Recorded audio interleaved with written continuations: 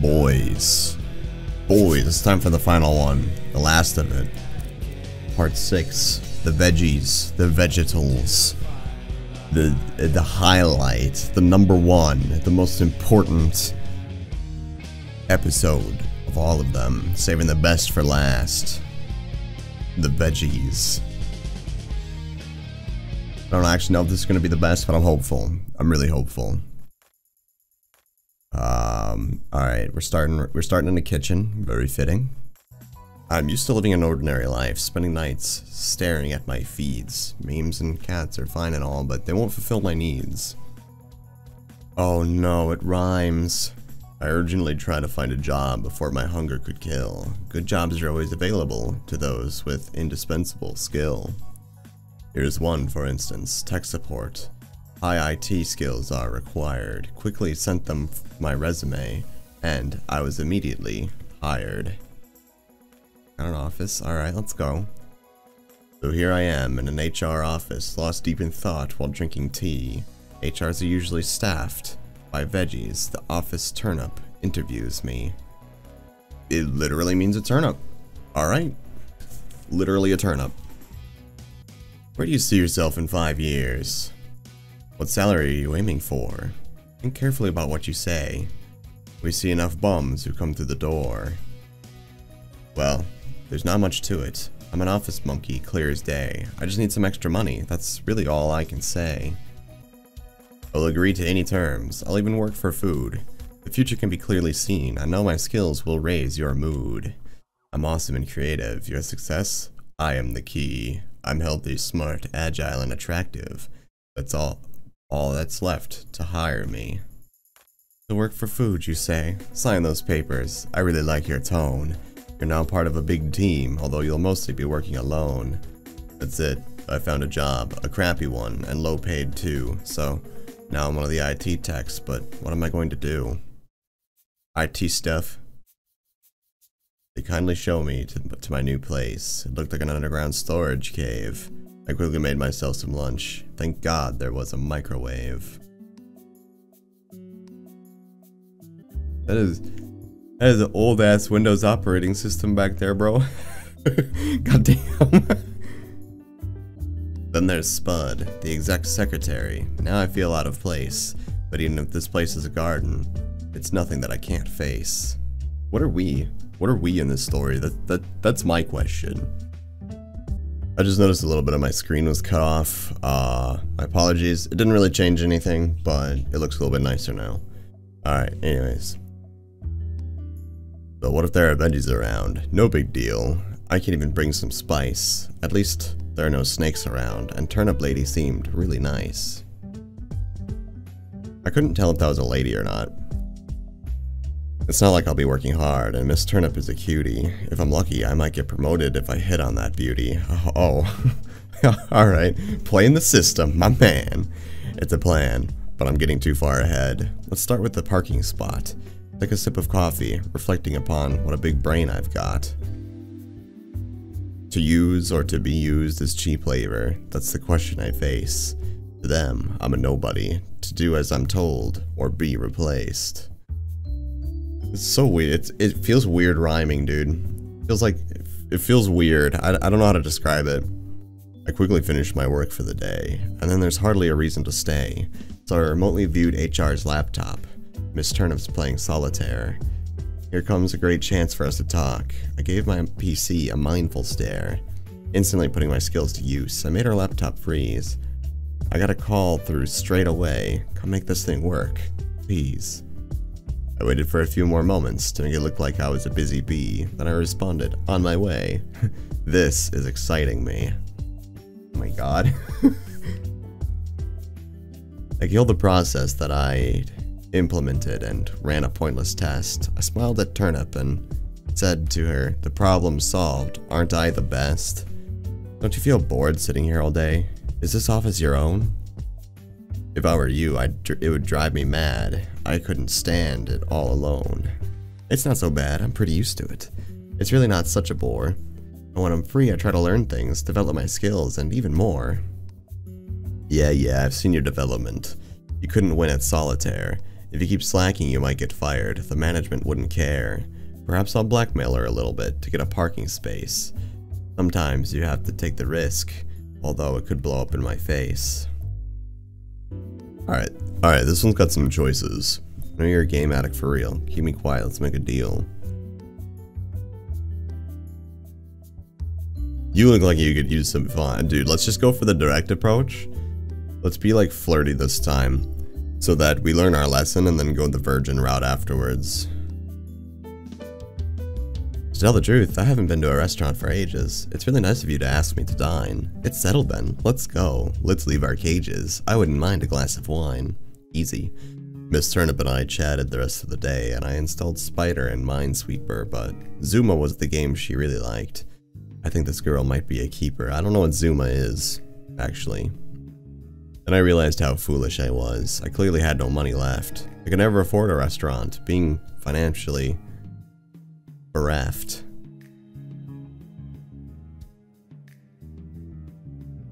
But Turnip realized our problem too. There were a few days before we got paid. Then she told me I should invite her to mine.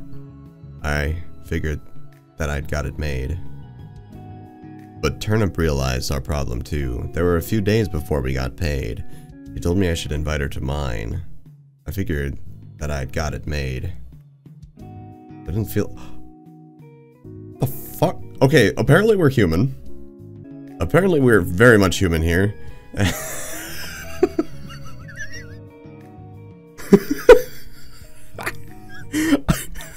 wasn't expecting that. I'm sitting here reading this all seriously. It literally just turned into wanna fuck. Yeah, bruh. Let's fucking do it.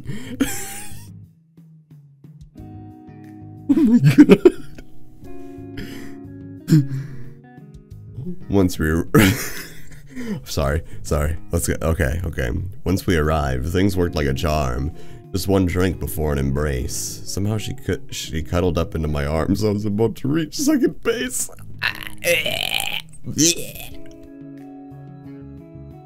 Whispered to me to go ahead, to rip the veils off her fine chest. What? A chest? There's no chest. She's an onion. Turnip. She's a vegetable. I was drunk with passion, granted her wish, and decided to do all the rest. The following morning I noticed a space with my name, so I drove my car straight into it, knowing that I'd won the game. After a chat with Miss Turnip, we both agreed that it was a fling. We stayed friends, we had a good time, and that was the important thing. Bro, after the way all those other novels went, I wasn't expecting this one to be the lewd one, dude. Fucking A, man. And so I switched to Lady Onion. A better place to work, I wouldn't mind. Perhaps I'll get a better net connection if Lady Onion would be so kind. Success with Turnip raised my spirits. It seemed I hit the lucky chance. I spent some time on my daily routine. The game's afoot. Let's go. Advance. To my surprise, before I knew it, she called me herself by phone. Does she have hands? As it turned out, she crashed her PC, and now the hard drive is blown. Not all that's about to be blown, apparently. She told me that her software kept crashing often, and I had asked her to simply come out. Instead of a reply, I was greeted with silence, which left me confused and in doubt. I see that she left her office, not a program. Was it her or inadequate code? I came across such people pretty often. They're the reason for my workload. I introduced myself and simply nodded, then typed some and remarked, "Alright." After a few moments, her PC was clean and working. All files were stored, every byte.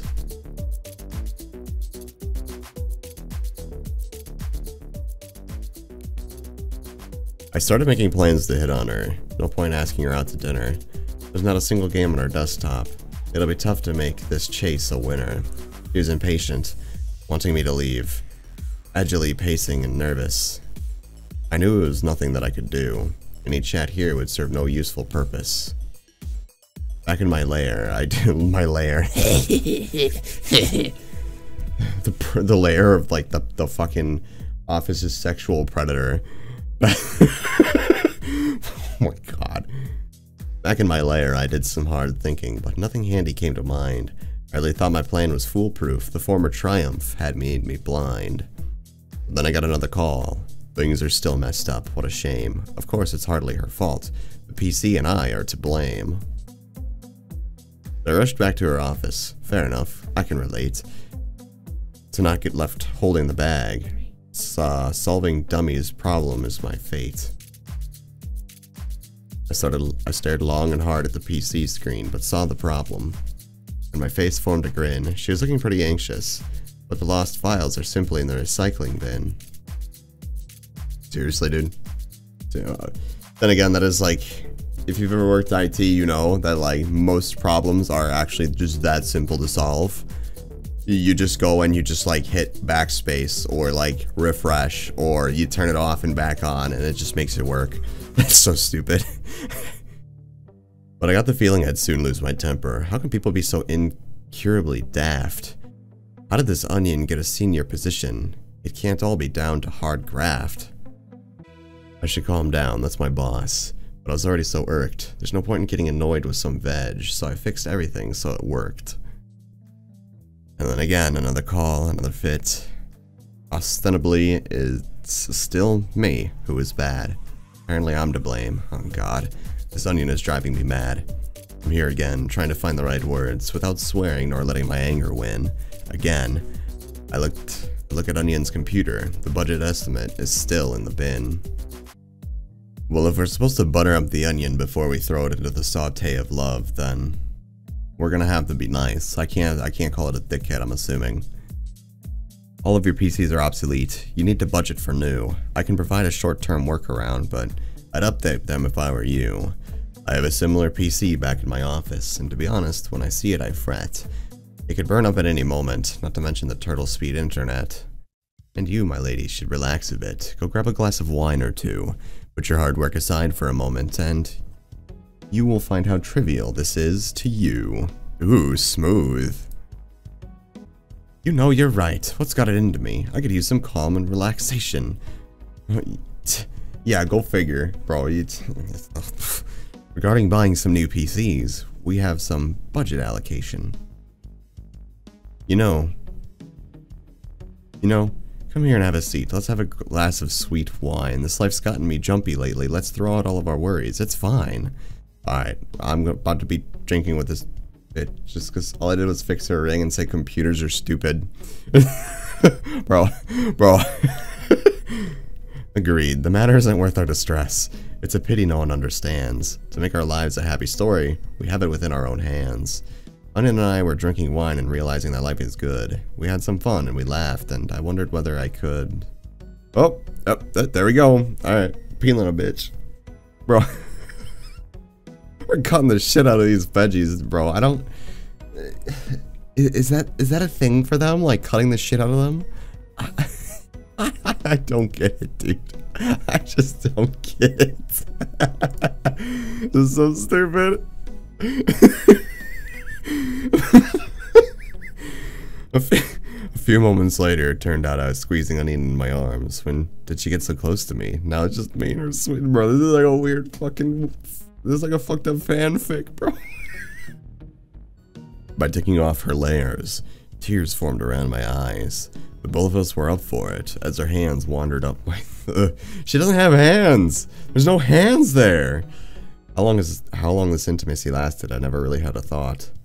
Though onion smelly as I was that day, I wonder how we weren't caught. There's cameras in there, I'm sure. Is that a microphone off to the side there, like right under my webcam? I'm not sure. Once early morning came the next day, I got a new office and PC. Even a fancy gaming chair and the fastest net speed I've ever seen. That's my new office? That's definitely a microphone then. Holy cow, bro. And from a dinky little troll cave to this? And now Miss Onion, weirdly enough, stopped calling me for any trivial matter. Perhaps she learned a thing or two about the recycling bin lost files pattern. The moment I got used to my new office, my mind began to wander. The veggies are happy, work is easy. What else do I want? Should I ponder? Though to be honest, I must say, I wouldn't mind a little raise. Seemed like they can afford it, so I'll ask for one of these days.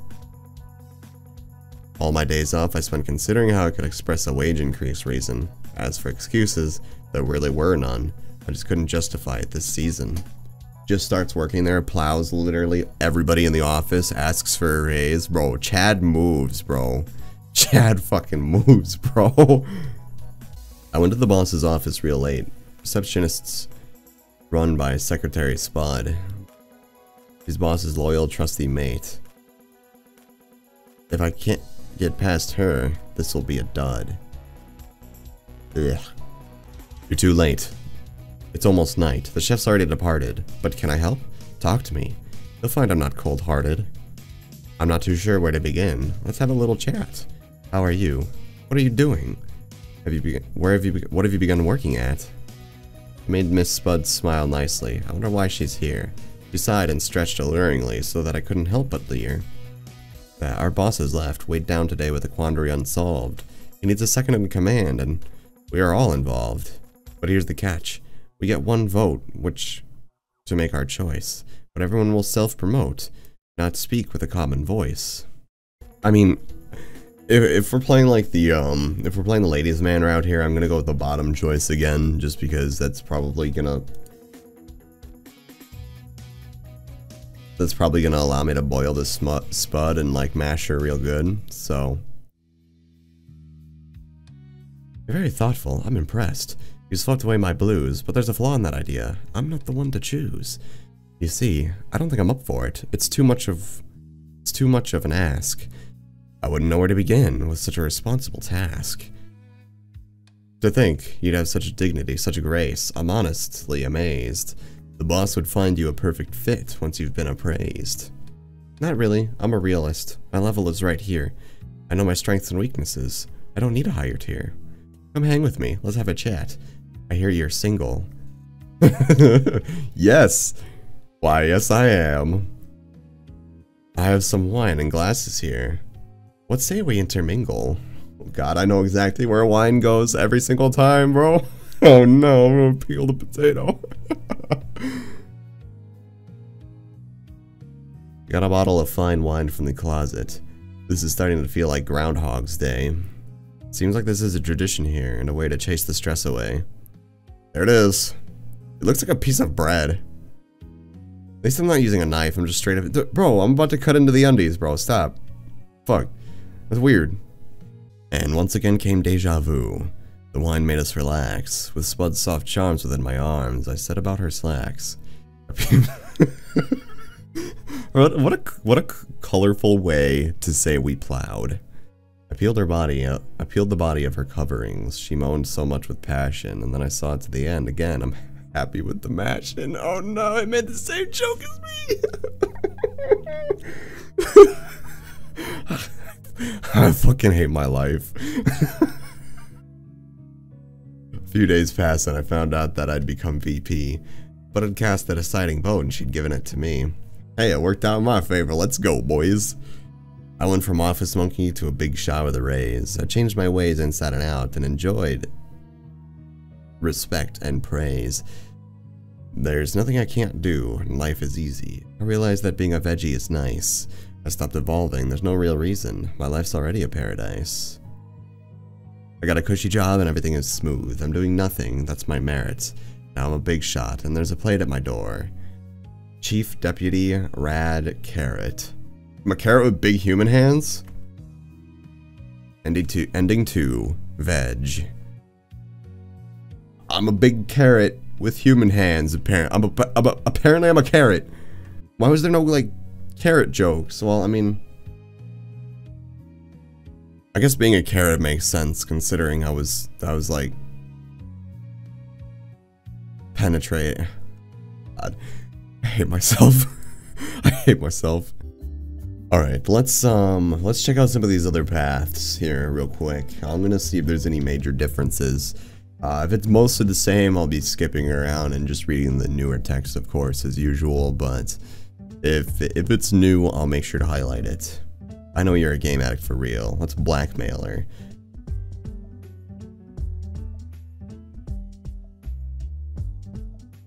Let's blackmailer and make a deal. Oh, she's pissed. Turnip's sweet cheeks went pale from fright, but then changed to a raging red. That's how my new job was quickly lost. It's too late to take back what I said. I've lost my job at just half a day. I can't believe I was so dumb. The door has been forever closed. There's no way back. Hard times are yet to come. Back with no job, nor any cash, as I feared all along. I'll have to start my life anew and prove all my doubters wrong.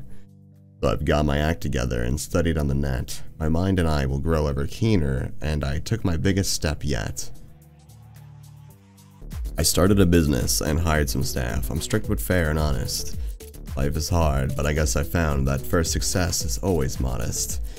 But most important is not to quit. If you miss, then you keep on shooting. Stand tall, be brave, and take the risk. Your efforts will start fruiting.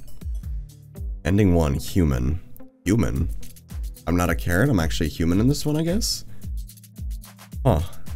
There's gotta be some sort of a euphemism there for, like,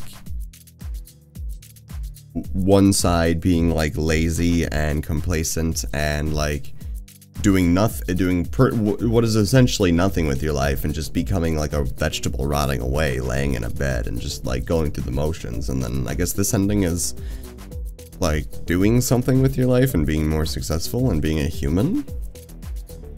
Random guess. Alright, little onion, you dumb fuck, you little bitch. I fucking hate you, you dummy. Yeah, that's right, you're fucking stupid. I hate you. It wasn't long before the thunder struck, but I kept standing there as if there was something I could do. As silly as I was, there was no turning back. It was over, sad but true. I found out about sexual kinks and qualities of mine that I apparently had, but I knew all along how this would end, and fair enough, it was bad. She kept raising her infuriated tone. With supersonic speed, I was kicked out the door. It almost made me deaf in both ears. I'd never heard such resentment before. Okay, it's just the human ending again.